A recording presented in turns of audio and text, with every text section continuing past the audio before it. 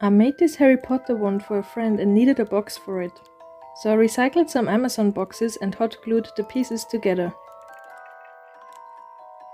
Then I paper mached it all with small newspaper pieces until I realized it would be much faster with bigger pieces.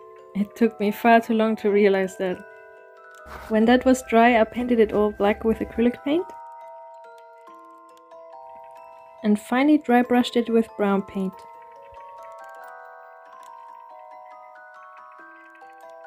For the inside I only used one sheet of felt that I cut up and wrapped around rolls of newspaper. I didn't have much time for this box, but I was happy with it and my friend liked the gift. I think I will make more ones in the future. Which character's wand is your favorite? Mine is Hermione's.